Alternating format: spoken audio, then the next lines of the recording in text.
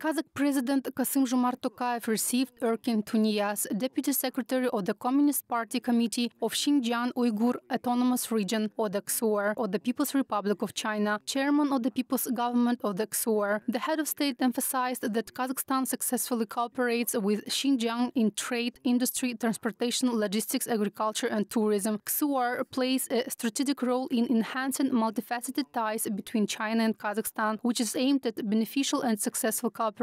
President Tokayev also expressed confidence that Erkin Tuniyaz's visit would contribute to further deepening interregional and cross-border cooperation. On his part, Tuniyaz commended the head of state for the contribution to maintaining stability in the region and fruitful alignment of the Belt and Road Initiative and the Nurly Zhol economic development strategy.